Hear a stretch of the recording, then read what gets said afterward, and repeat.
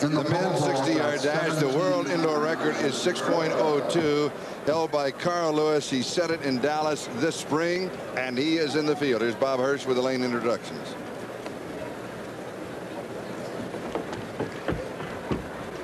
The finalists in the men's 60-yard dash.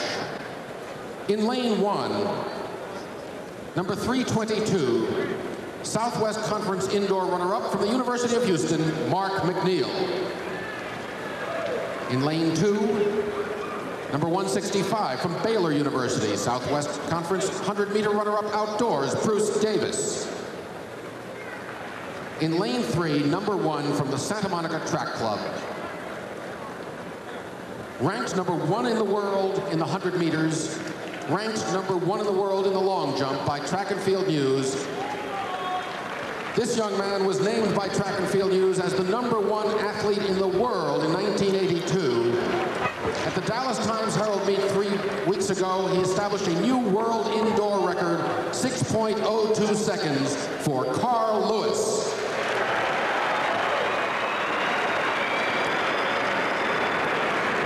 In lane 4, number 194 from the Stars and Stripes Track Club, our defending champion and 1983 Grand Prix sprint leader, Ron Brown. In lane 5, number 292 from Athletic Addict, the NCAA 200-meter champion, James Butler. And in lane 6, number 59 from Los Angeles, the Pac-10 runner-up, Darwin Cook.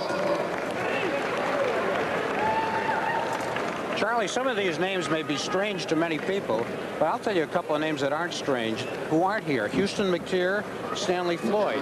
They were here earlier today. They were eliminated in the trials. There are many sprinters that come up, such as Mark McNeil in lane 1. No one ever heard of him. He's new. He trains with Carl Lewis. Carl still goes to the University of Houston, even though he does not compete for the university. McNeil is one of the promising sprinters of the future. So is Bruce Davis in lane 2. Having said that, I think the race now is between lane 3 and 4. Carl Lewis in 3, Ron Brown, the defender, in 4. Carl Lewis in lane 3, the world record holder. Ron Brown in lane 4, the wide receiver for the Arizona State University, the defending champion. Here's a good look at Carl Lewis. His world indoor record is 6.02.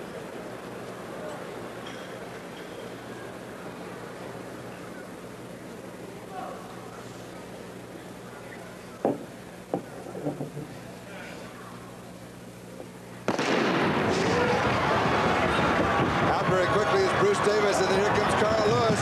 Lewis being chased by Ron Brown. It is Carl Lewis, the winner, with Ron Brown finishing second.